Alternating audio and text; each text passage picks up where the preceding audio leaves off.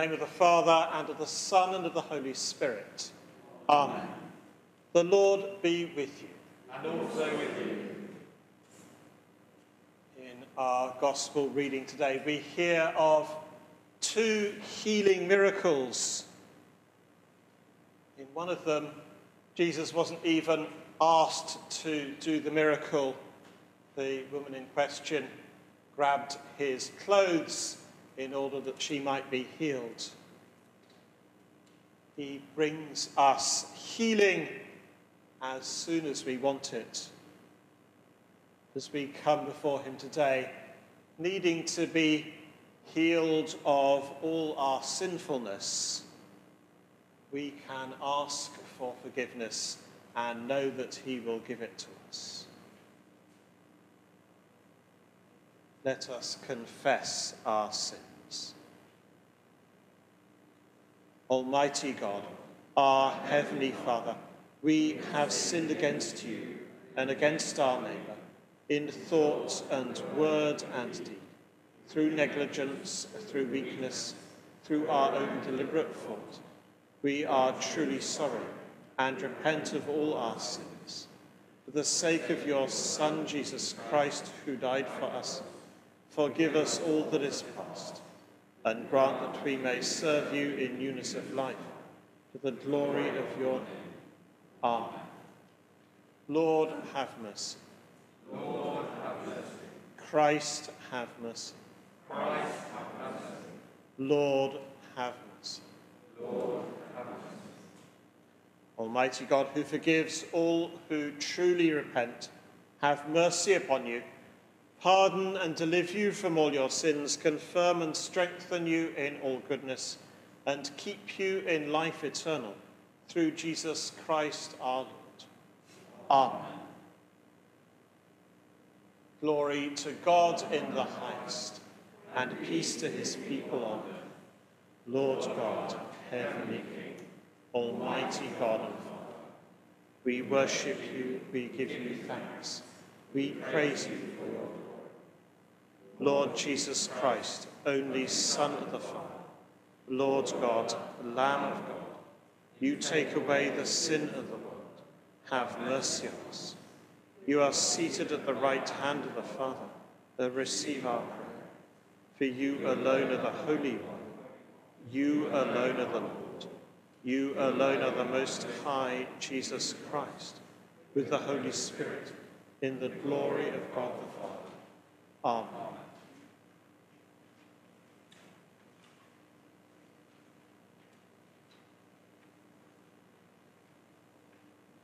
Let us pray for God's mercy upon us.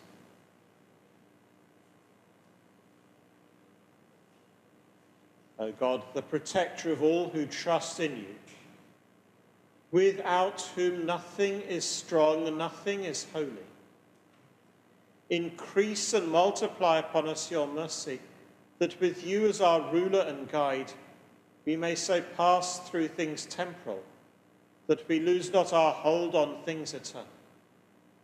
Grant this, Heavenly Father, for our Lord Jesus Christ's sake, who is alive and reigns with you in the unity of the Holy Spirit, one God now and forever. Amen. A reading from the Book of Wisdom.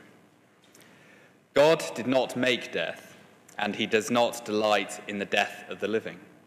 For he created all things so that they might exist. The generative forces of the world are wholesome, and there is no destructive poison in them. And the dominion of Hades is not on earth. For righteousness is immortal, for God created us for incorruption and made us in the image of his own eternity. But through the devil's envy, death entered the world, and those who belong to his company experience it.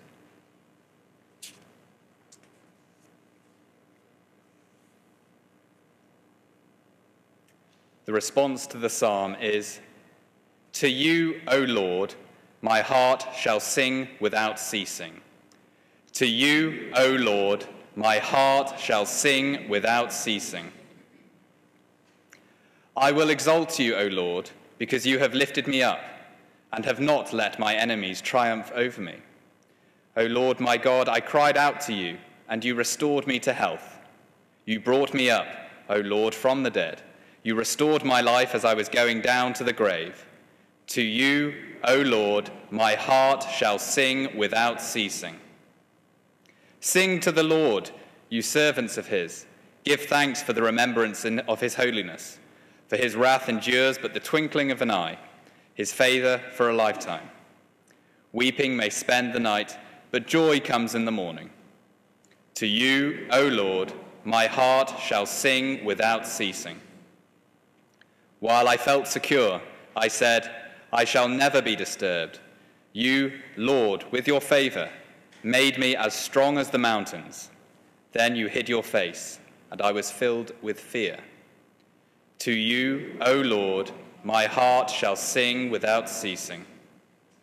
I cried to you, O Lord. I pleaded with the Lord, saying, what profit is there in my blood if I go down to the pit? With the dust, praise you or declare your faithfulness. Hear, O Lord, and have mercy upon me. O Lord, be my helper. To you, O Lord, my heart shall sing without ceasing. You have turned my wailing into dancing. You have put off my sackcloth and clothed me with joy. Therefore my heart sings to you without ceasing. O Lord, my God, I will give you thanks forever. To you, O Lord, my heart shall sing without ceasing. The second reading is from 2 Corinthians 8, verses 7 to 15. You excel in everything, in faith, in speech, in knowledge, in utmost eagerness, and in our love for you. So we want you to excel also in this generous undertaking. I do not say this as a command, but I am testing the genuineness of your love against the earnestness of others. For you know the generous act of our Lord Jesus Christ, that though he was rich, yet for your sakes he became poor, so that by his poverty you might become rich. And in this matter I'm giving my advice. It is appropriate for you, who began last year, not only to do something, but even to desire to do something. Now finish doing it, so that your eagerness may be matched by completing it according to your means.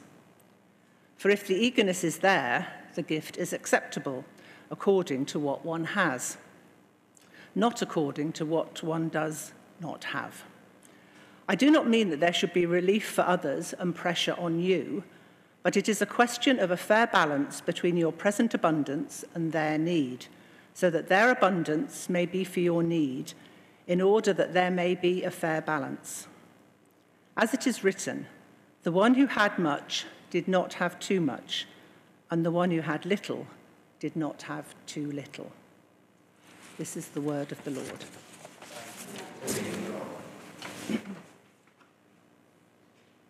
Alleluia, alleluia. The word of the Lord endures forever. The word of the Lord is the good news announced to you. Alleluia. The Lord be with you. And also with you. Hear the gospel of our Lord Jesus Christ according to Mark. Glory to you, O Lord.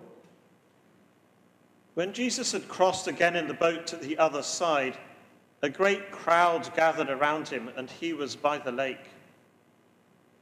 Then one of the leaders of the synagogue named Jairus came, and when he saw him, fell at his feet and begged him repeatedly, "My little daughter is at the point of death.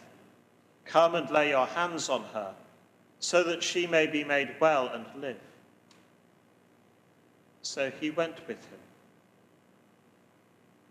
And a large crowd followed him and pressed in on him. Now there was a woman who had been suffering from hemorrhages for 12 years. She had endured much under many physicians and had spent all that she had, and she was no better, but rather grew worse. She had heard about Jesus and came up behind him in the crowd and touched his cloak. For she said, "If I but touch his clothes, I will be made well." Immediately her hemorrhage stopped, and she felt in her body that she was healed of her disease. Immediately aware that power had gone forth from him, Jesus turned about in the crowd and said, "Who touched my clothes?" And his disciples said to him, "You see the crowd pressing in on you. How can you say, 'Who touched me?'" He looked all around to see who had done it. But the woman, knowing what had happened to her, came in fear and trembling, fell down before him, and told him the whole truth. He said to her, "Daughter, your faith has made you well. Go in peace and be healed of your disease."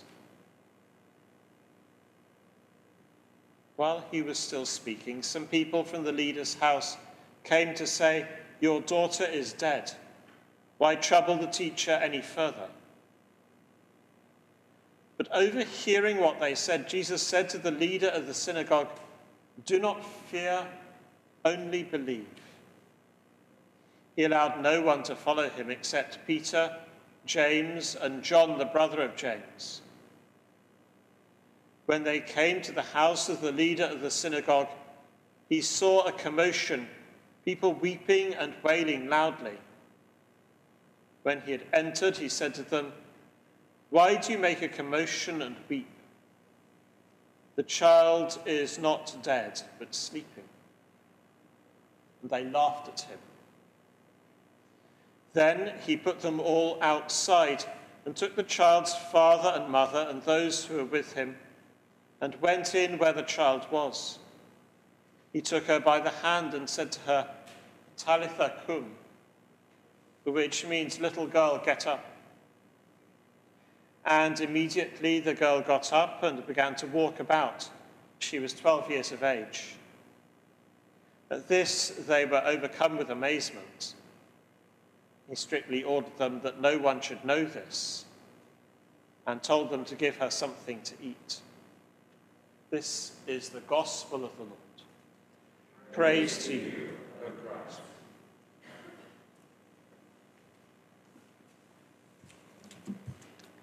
May I speak in the name of God the Creator, Jesus the Christ, and Holy Spirit the Comforter. Amen.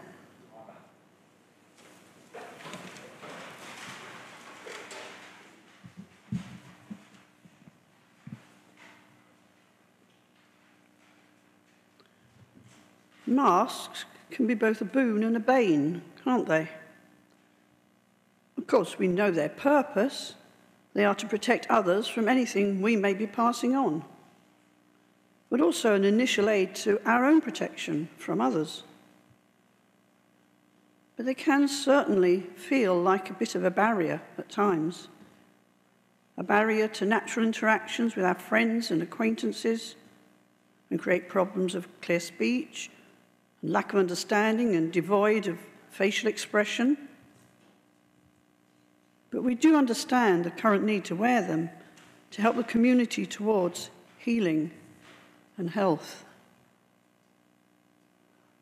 In today's narrative, with two intertwined stories of healing, we learn that Jesus is travelling back by boat towards the west side of the Sea of Galilee. And we know there's a great crowd awaiting him. In the midst of that, there are two desperate people eager for his arrival. There is Jairus, a Jewish religious leader, with a role that's perhaps a cross between a church warden and a lay reader. He will be responsible for arranging and perhaps conducting worship, as well as building maintenance. He prostrates himself in desperation at Jesus' feet, pleading and begging him to come to the house in the last attempt to heal his dying daughter. Jairus asked Jesus to lay hands on her, which was an unusual request among Jews. But Jesus' compassion made him willing to push through that swelling crowd to heal her. and there is a woman, unnamed and unknown. And that's how she wanted it to stay. She was woefully ashamed of her long-standing health condition, which had plagued her for more than 12 years. Her health problem, which was probably related to menstruation, made her an outcast from society. The view of menstruation within Judaism meant that women spent the time of their period apart from others, and then ritually cleansed themselves with prayers and washing before returning to full involvement with the life of their families. This puts me a bit in mind of the tradition of churching of women in the Christian faith, which originates from these Jewish traditions, I suspect, and where women were expected to attend a church ceremony of blessing after childbirth. Of course, they were giving grateful thanks for a safe delivery. I encountered a similar prohibition on young women even today, when, as an RE teacher, I took groups of pupils to visit the Islamic mosque in Nottingham. Notices forbade menstruating females from entering the mosque. I was a bit naughty. I told them to come inside anyway. So then, can we imagine how this long-term sick woman felt? Excluded from social contact due to her hemorrhaging, no right of access to the temple, not even to the outer courtyard, ritually unclean, probably no chance of marriage, no children, perhaps no companion in life, even no friends, and now no money. All spent trying to get well. How despairing must she have been? No wonder the woman was determined to keep her problem secret. No surprise that she determined not to ask for healing from Jesus, but to break through the barrier of rejection by stealth. She must have felt the crowd was her cover, and she might approach Jesus secretly. The crowd were all focused on getting their own needs met by Jesus. We learn from her story that physical power could flow out from Jesus without his conscious choosing. Her silent faith was enough to summon forth healing, and Jesus knew what had happened. Not content with this wordless contact, however, Jesus seeks her out, and he wants to know her story. Oh, he knows she's broken the rules, and yet she blesses him, blesses her, and calls her daughter. So by doing so, he's welcoming her back into the society of the Jewish family. How elated must she have been at that? Back into society, back into relationships. Is there a little danger that we can be a bit like those in the crowd? Are we sometimes so focused on getting the Lord to meet our needs that we fail to notice the spiritual and material needs of others? While there's obviously nothing wrong with having our gaze fixed on Jesus, we must also make sure that our eyes are on those who are equally made in God's image. And we must see those whom Jesus sees, and not put up barriers that prevent them from meeting Jesus for themselves. Now, while all this is happening, of course, Jairus is winning Jesus forward through that crowd. That he wants Jesus might be in time to heal his daughter. The needs of the woman must have felt like a life-threatening distraction. Then the dreaded news comes. His daughter has died. They are too late. Except they're not. Of course they're not. It is as if the original choice of Jesus to acknowledge them and to heal the girl still prevails. He wants to accompany them. Even death cannot prevent this healing. Though Jesus does not intend that the story of him raising the dead should spread. Quite a strange suggestion. He doesn't want to be told about this particular incident. He has to be guarded if he is to continue God's work on earth. He is already famous in an almost out-of-control way, as the huge crowns indicate. His concern in this incident is for the life of this family, and it gives her amazed parents a very practical instruction. Give her something to eat. Perhaps we too are called to step outside our own comfort zones and lend a hand in a practical way, or by stepping across societal barriers to help people meet Jesus through our love and concern for them.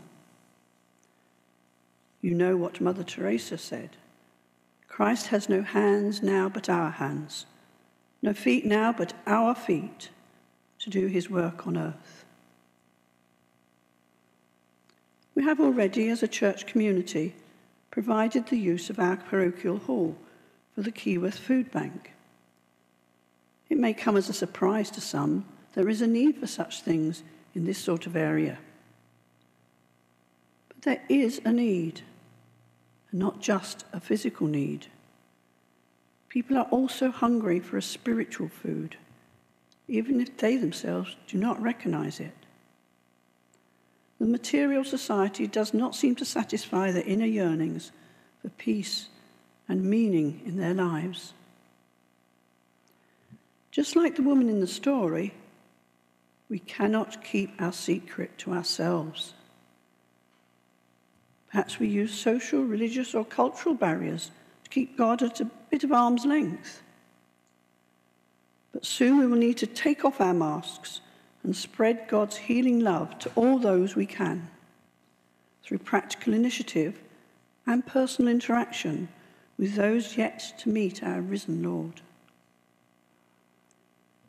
In the Gospel reading, and in Mark's Gospel in general, Jesus has few comfort zones, and perhaps flying in the face of the religious leaders, he is no respecter of the social, the cultural, or the religious barriers of his time.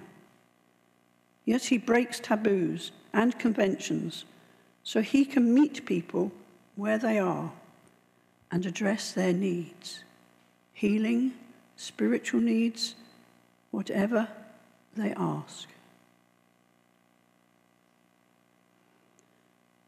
How do we respond to those who reach out for help? How can we actively welcome people into this treasured faith, this Christian faith? How can we be more faithful disciples? We do, of course, start with prayer. So let us pray a brief prayer.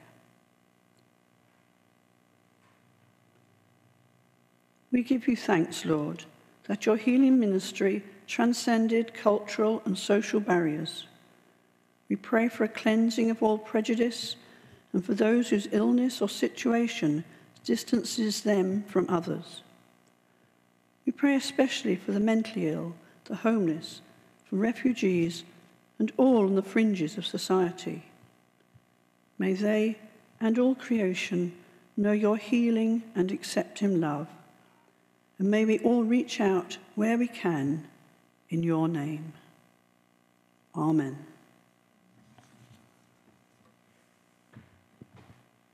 Let us stand and proclaim our faith in God in the words of the creed. We believe in one God, the Father, the Almighty, maker of heaven and earth, of all that is seen and unseen. We believe in one Lord Jesus Christ, the only Son of God, eternally begotten of the Father, God from God, a light from light, true God from true God, begotten, not made, of one being with the Father. Through him all things were made. For us and for our salvation, he came down from heaven, was incarnate from the Holy Spirit and of the Virgin Mary, and was made man. For our sake he was crucified under Pontius Pilate. He suffered death and was buried. On the third day he rose again in accordance with the Scriptures. He ascended into heaven and is seated at the right hand of the Father. He will come again in glory to judge the living and the dead, and his kingdom will have no end. We believe in the Holy Spirit, the Lord, the giver of life, who proceeds from the Father and the Son, who the Father and the Son is worshipped and glorified, who has spoken through the prophets. We believe in one holy, Catholic and Apostolic Church. We acknowledge one baptism for the forgiveness of sins. We look for the resurrection of the dead and the life of the world to come. Amen. Please sit or kneel for our prayers.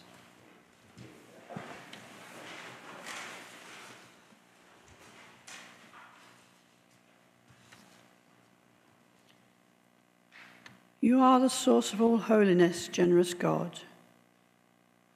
We wonder at your Son's healing powers, the time he gives to every single thing he does, and the way your gifts to us can be shared with others. We pray we may bless others as you have blessed us. Lord, in your mercy,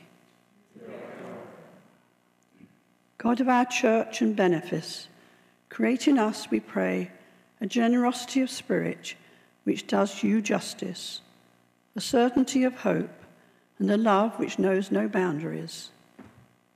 In our benefice, we pray for those who live or work on Maple Close, Lilac Close, and Rowan Drive.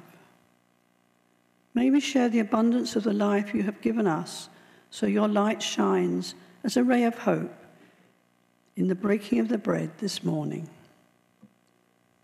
Lord, in your mercy.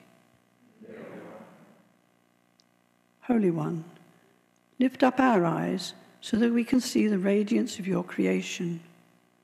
Open our eyes to how we are harming your world and prompt us into action. Help us to be part of healing your creation. We pray especially for the areas which need our attention at present and which we neglect at our peril, including our overuse of plastic, our wasteful habits, and our misuse of the resources in our ecosystem. Give us courage to speak out and act in your name. Lord, in your mercy. Loving God, you became poor so that we might become rich, reaching across the boundaries of time and space. In our world of inequality, we pray that you would show us how to share our riches with those who are in need. We pray for people who seek asylum in our land. We cannot begin to understand the things they have been through. We pray for a deep sense of your understanding and for practical ways to show your love. Lord, in your mercy. Merciful God, we pray for those who work long hours with very little money, for those whose livelihoods have been ruined by disease, disaster, oppression, and conflict, for those who have no security, no comfortable home to go back to. In our own community, we pray for those who give their time and resources working through food banks, outreach centres, and charities. We ask you to pour your blessing on Framework, the Friary Drop-In Centre, and our local endeavours. Lord, in your mercy. Healing God, we pray for all who are sick. We ask your healing blessing on all, We pray for those especially suffering from COVID and its long-term effects, for the medics and researchers who all fight this worldwide epidemic. Be merciful to those who see no end in sight. We give thanks for the vaccine programs and the hope that they bring. We pray for the sick and the infirm, the troubled and the depressed. And in a moment of quiet, I invite you to name silently to God anyone in need of your prayers.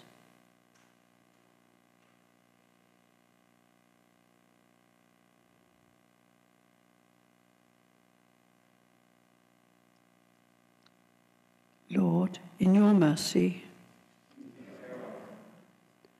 Eternal One, we pray for those who have recently died, remembering especially Mary Saywood, and those who are in the Book of Remembrance, Brian Bell, Dorothy Ecob, and Peggy Lunn. As we give thanks for their lives, we ask that you give hope to the hearts of those who mourn. Lord, in your mercy,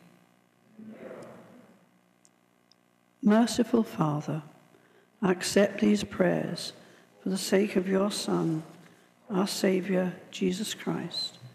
Amen. We are the body of Christ. In the one Spirit we were all baptized into one body. Let us then pursue all that makes for peace and builds up our common life. The peace of the Lord be always with you. And also with you.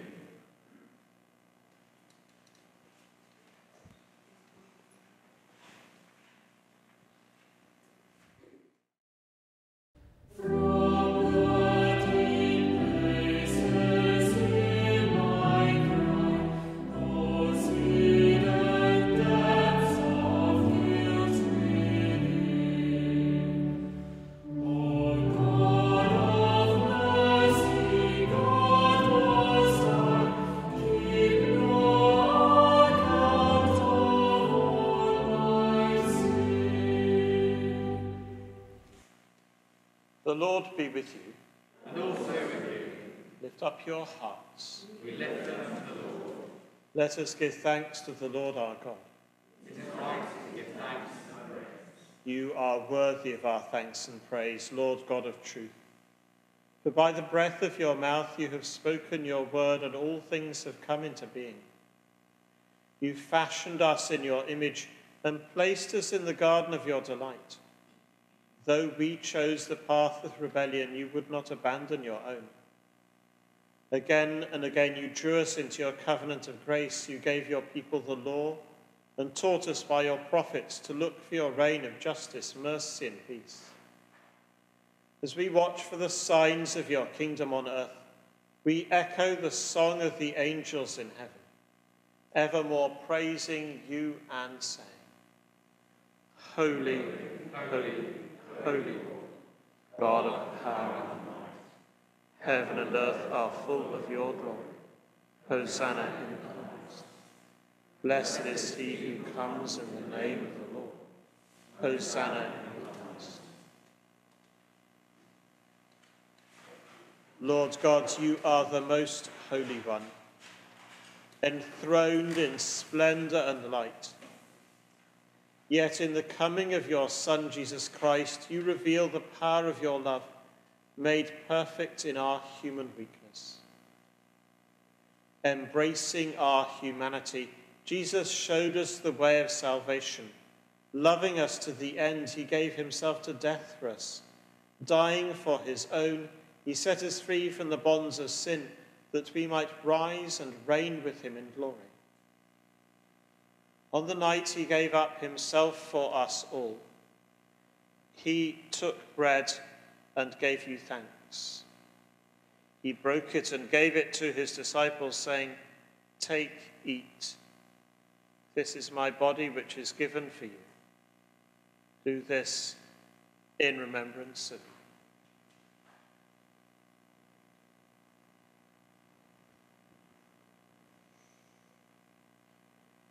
In the same way, after supper, he took the cup and gave you thanks. He gave it to them, saying, Drink this, all of you. This is my blood of the new covenant, which is shed for you and for many for the forgiveness of sins. Do this as often as you drink it, in remembrance of me.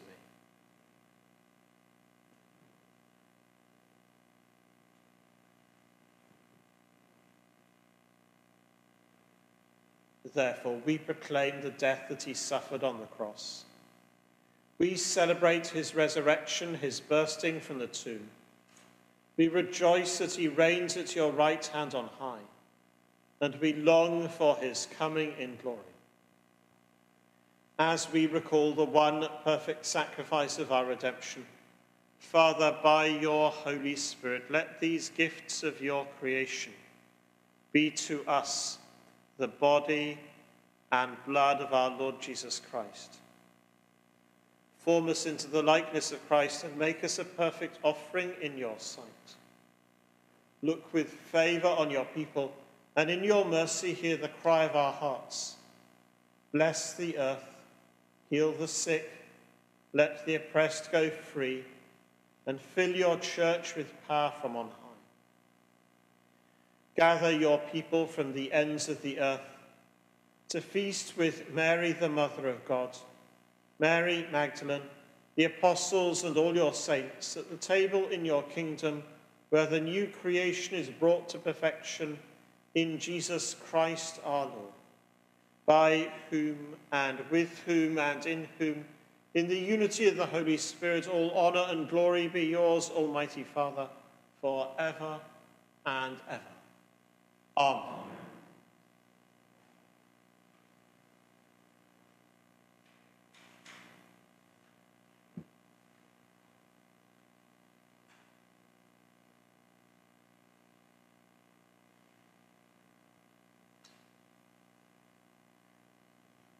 Let us pray with confidence as our Saviour has taught us.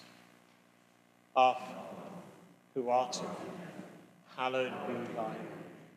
Thy kingdom come, thy will be done on earth as it is in heaven. Give us this day our daily bread, and forgive us our trespasses, as we forgive those who trespass against us. And lead us not into temptation, but deliver us from evil. For thine is the kingdom, the power, and the glory, forever and ever. Amen. We break this bread to share in the body of Christ. Though we are many, we are one body, because we all share in one. Lamb of God, you take the praise.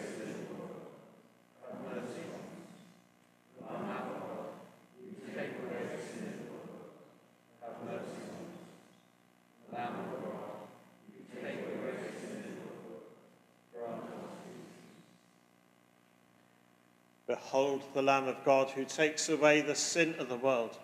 Blessed are those who are called to his supper. Lord, I am not worthy to receive you, but only say the word, and I shall be healed.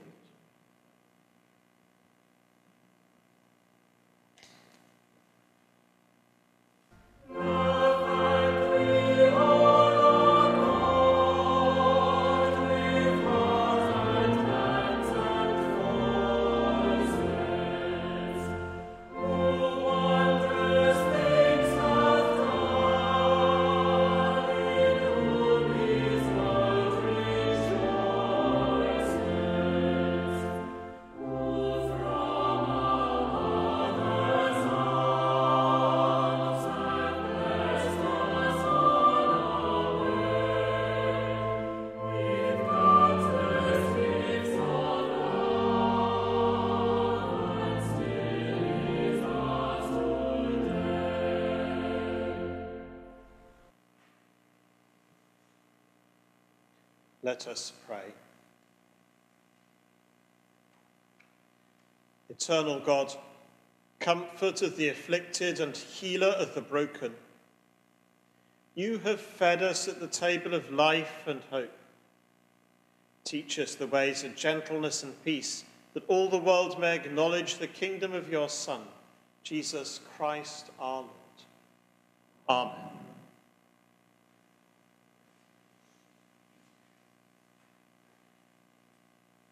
Yesterday, I was one of a very few people allowed to be in Derby Cathedral as we celebrated Nicola's ordination.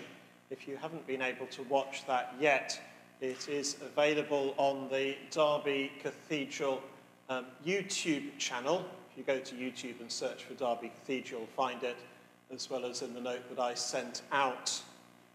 It's the 10 o'clock service. They had to divide people up into groups of 4, so they ran through, I think, 4 ordination services yesterday and another couple today.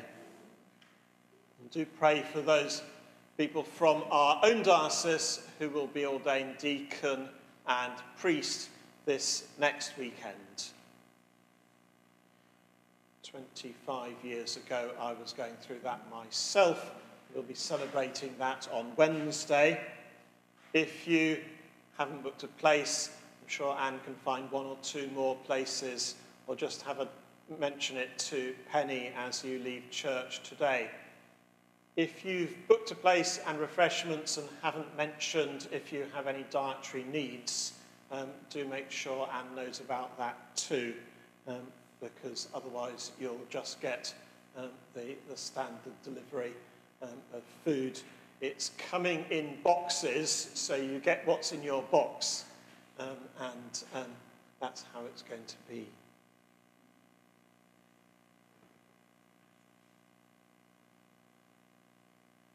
Let's stand as we pray for God's blessing.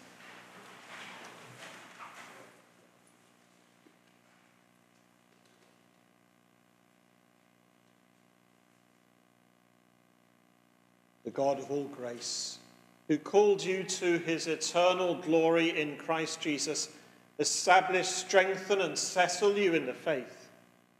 And the blessing of God Almighty, the Father, the Son, and the Holy Spirit be among you and remain with you always. Amen. Go in the peace of Christ. Thanks be to God.